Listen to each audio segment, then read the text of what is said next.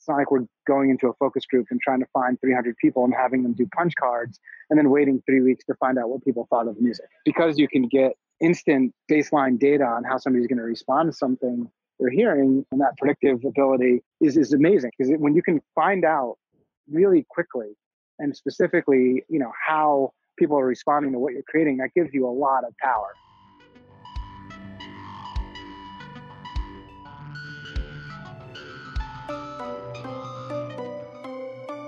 Today, I'm pleased to welcome Scott Simonelli, founder and CEO of Veritonic, to the Sound and Marketing Podcast. Scott has been a pioneer in online testing and optimization and has a unique perspective on this niche subject, as he is also a composer. At Optimost, he was instrumental in leading the company from inception into being acquired by Interwoven HP. He also led business development at Order Groove, working with brands such as Walmart, P&G, L'Oreal, and CVS. Before that, he held positions at Sony Music, Boozy and Hawks, and even taught elementary school music. You'll notice a lot of background in the audio, and that's because I caught him in the midst of Ad Week New York. And instead of trying to edit out all the street sounds of New York City, I decided it added to the ambiance of the discussion. So please enjoy part 1, Measuring the Value of Sound with Scott Simonelli in the streets of New York City. This is the Sound and Marketing Podcast. What would be your elevator pitch for Veritonic? How would you describe yourself in, in the time that it takes to get from floor 1 to floor 3? Right. Basically, Veritonic is an audio effectiveness and measurement platform. I can do that in maybe one floor. So there it is. And I think, the main application of our platform today is really two different sides of the table using it. It's audio platforms like Pandora or Midroll or Megaphone, or anybody who's in the audio business, from terrestrial radio to podcast to streaming, helping ensure that they have great campaigns running on their platform. So they're looking at the effectiveness of their advertising, and then the other side of that equation for us is the brands themselves. So if I'm Pepsi or Visa or Indeed.com or others, it's like I want to come here, and I have research platforms I use all across my brand. I have brand guidelines. I have brand objectives. I have marketing objectives. What's the audio piece of that puzzle for us? What part of our technology stack and research stack do we use to understand how our consumers and our the people that we're advertising to and use our products, how are they responding to sound, whether that's music, voice, or functional sounds, which we do quite a bit of.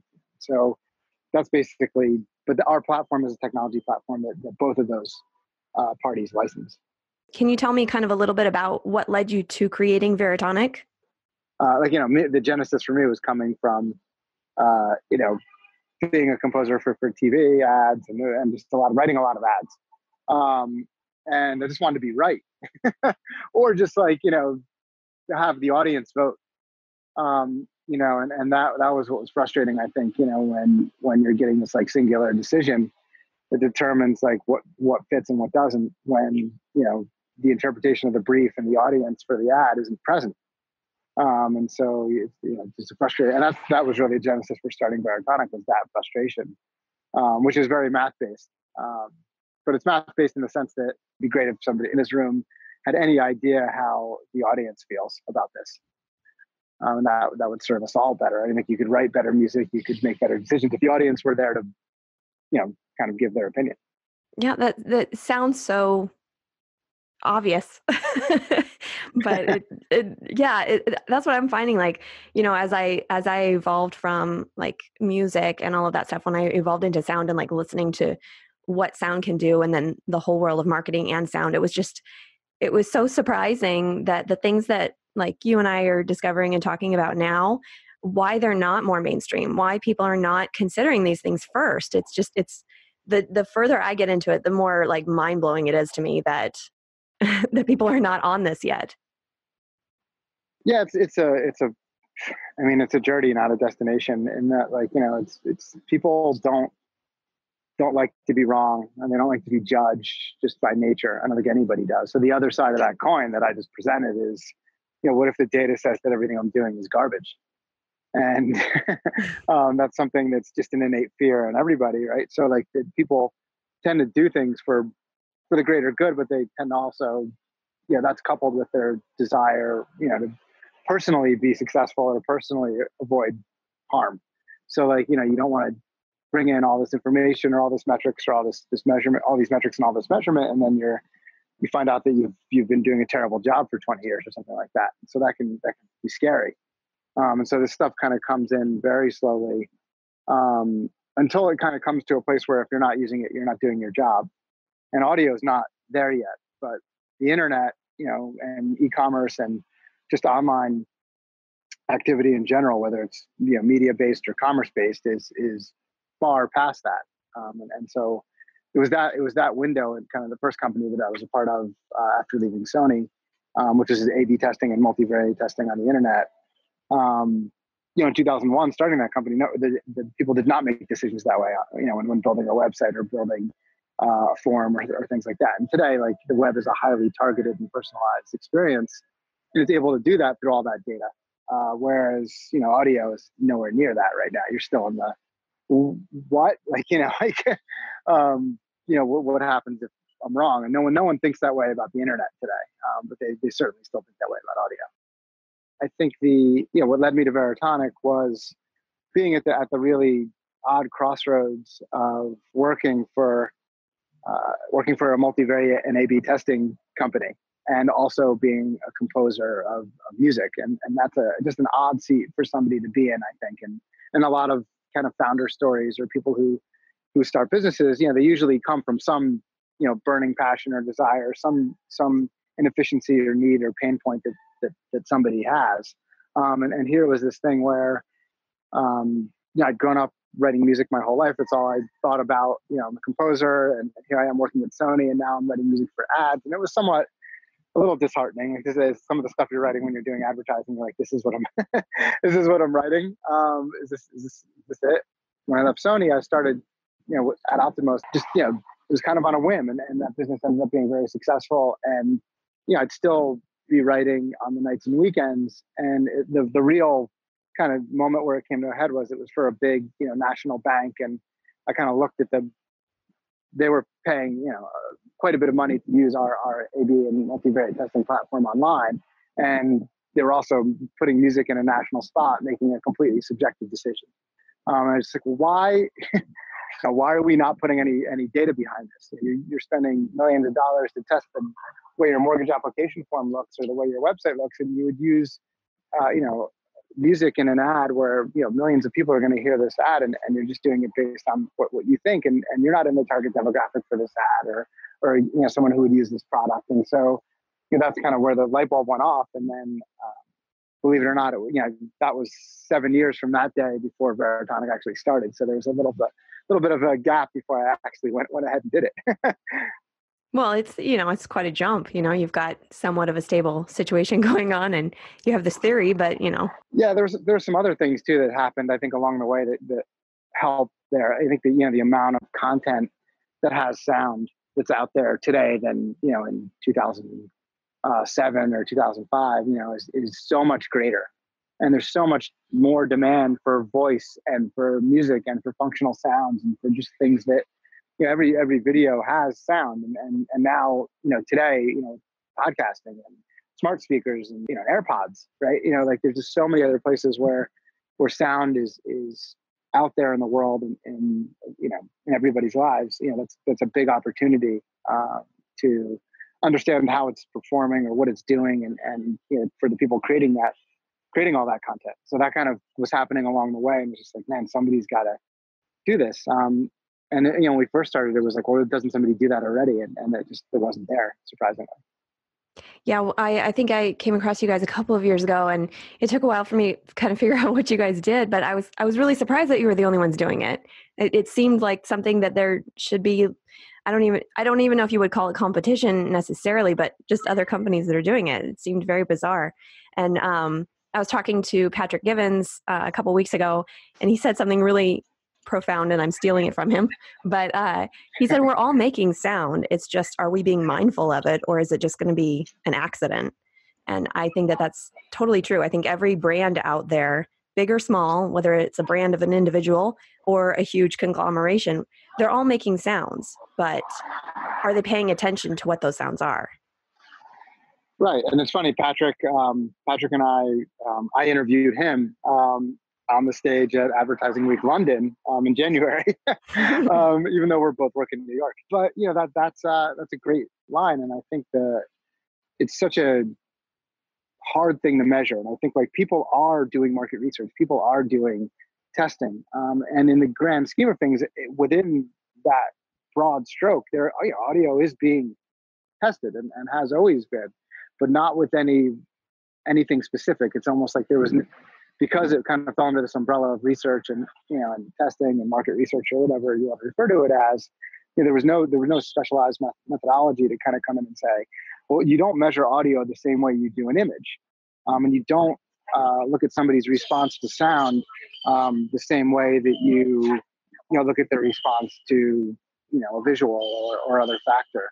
We want the world to get better at measuring audio because it's as Patrick kind of points out there, if people become more mindful of it, that tide will raise all the ships. Like, it doesn't serve us well when we're the only people doing something, because then it questions whether you should do it at all. What you ideally want is a lot of people doing it. And then it's not a question of whether you should do it or not. It's a question of who's the best at it. And that's a much better place to be. And we saw that, the internet is a fantastic analog for a lot of the things that seem to be happening right now with audio. When Optimos, that A/B testing company, started out, we were the only ones doing A/B testing. And by the time we sold that company and exited and moved on and other things, there were 20, 30 companies doing similar things and in the exact same thing. And Google launched a version of what we did for free, which is great validation. And I hope the same thing happens with audio, because that'll mean that it's gained mainstream visibility and how important it is. Now, I have a question. This is just my composer geek in me. How did you come up with the name? Because I see Veritonic and I see tonic, like the root of the chord. Am I correct in that? Correct. Yeah. And then what's the Vera? So that's music school on the back half, which you and I both have in common. And the front half of that is the all boys prep school that preceded music school, which is where we took Latin, and that's Veritas, right? So you get the true tone, right? The true keynote of the scales. You're finding truth in the center, and that's kind of where it came. And believe it or not, it was about that Veritonic.com domain was available for $9.99, but nobody had it. So that was amazing that you take that kind of truth and the keynote of the scale and put it together, and that's so there it is. I love it. I think that's great. What would you say for I don't know if companies come to you or if you have to do a bit of convincing. I'm sure it's a little bit of both, but what would you say would be the number one problem Veritonic has with gaining marketers' attention or having marketers utilize your services? Yeah, and you're right. It is both. But I think as far as us, looking for people and people coming to us, I think the biggest thing that we see is just the inherent human condition of just having an ego. And there's just a lot of people, just aren't data driven at their core, where they really do subscribe to that and practice that every day. And that's not necessarily an audio specific thing. And there's really two pillars that we look to establish or look for in a partnership that we know is going to be exciting and successful. And that's one, do you agree that what you hear matters? Which, on the surface, you wouldn't think somebody would dispute, but we've heard that, believe it or not, there are some people they're so visually centric that just like what you hear doesn't matter or is worth measuring. But assuming you've gotten past there, then it's are you data driven in the way you make decisions? And no one on the surface is going to say no to that either. But at this stage, I would say 20% of the people that we talk to are actually data driven, where they want data. They don't see it as something that's threatening. They see it as something that's empowering, and that's going to liberate their ability to be creative and do interesting things with audio. And they're not afraid of being wrong. And that's, until what we do becomes so mainstream that you effectively have to be doing it, then, we're still going to get those people where you have to be data driven. And that's a barrier that's not, like I said, it's not an audio specific problem. It's really a market research and a data and analytics challenge that is tied to human ego. And so that's, it's hard to we're not going to change the way people are wired. So that's just something that we have to work to continue to make what we do accessible, so that there's a certain amount of education involved, so that people see it as something that can increase their ability to be successful. You're going to be able to do, be more creative with this information, not be constricted by it. I find it fascinating because I started doing this podcast not so long ago. I think in June was when I released my first one. I looked around and I was like, okay, the Sonic Truth is doing this sort of thing. 20,000 Hertz is sort of doing it. It's kind of like the NPR version of it or something.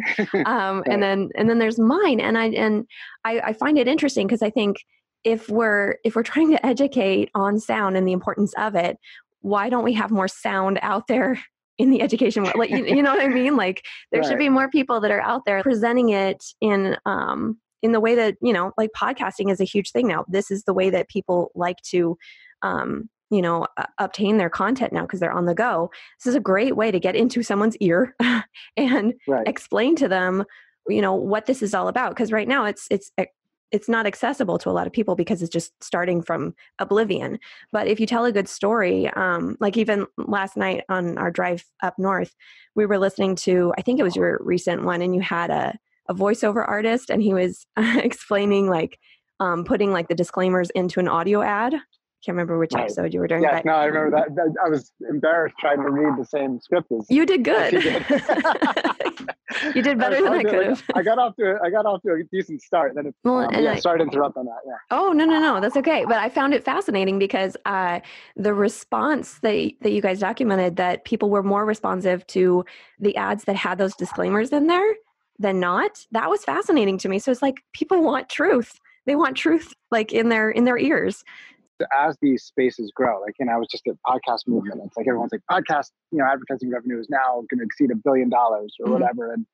And that kind of stuff is not going to go beyond where it is without people being smarter. And back to Patrick's quote, right, being more mindful about what they're doing. You're not going to scale advertising revenue without a whole bunch of data to figure out what works and what doesn't. Otherwise, it just becomes a bubble. In the way that, in 2001, the internet did a few wobbles before it kind of got its legs under it. There was still the pets.com phase, and it kind of had to be mm-hmm. broken to kind of come back. And I think there needs to be more people like this, like the Sonic Truth, which we do with Advertising Week, and like what you're doing. And I was on an episode of 20,000 Hertz, which was the most well-produced podcast I've ever heard of. Oh, it's so good. Oh my God, I've never sounded so good in my life. Not what I was saying, just the quality of that podcast, just across the board was just, I was embarrassed. I'm oh my God, this is the best thing. So beautifully produced. And I think but there needs to be more of that. And I think there will be more of that. I think, and that's why, this conversation that we're having today, I'm grabbing the AirPods and doing it from a street in New York because we're recording podcasts at Advertising Week, and you're starting this, and I suspect you'll continue to have, more guests and guests that can do a lot of. There's no shortage of people out there who want to talk about it. So the platforms just aren't there yet. Mm-hmm. And I suspect this passion project of yours could become really time consuming in a good way for you if you keep going. It's time consuming now, but it's a good time consuming. It's the post production that kills you. I've found. Oh, totally. This is one thing that we spend a lot of time measuring at Veritonic, actually, is the inherent relationship between audio and time. Sound is measurable. Sound is important. Creating a plan and structure for the sound associated with our marketing is something that we all realistically have to be thinking about. With companies like Veritonic pioneering the way, this is possible. I hope you enjoyed today's episode of Sound and Marketing. Don't forget to follow and subscribe on iTunes, Spotify, Google Play, iHeart Radio, and Stitcher. For a free month of Stitcher Premium, go to stitcher.com/premium and enter promo code SOUNDINMARKETING at checkout. To get a hold of Scott, you can email him at scott@veritonic, veritonic.com, or visit the Veritonic website. To get a hold of me, you can find me at Dreamr Productions.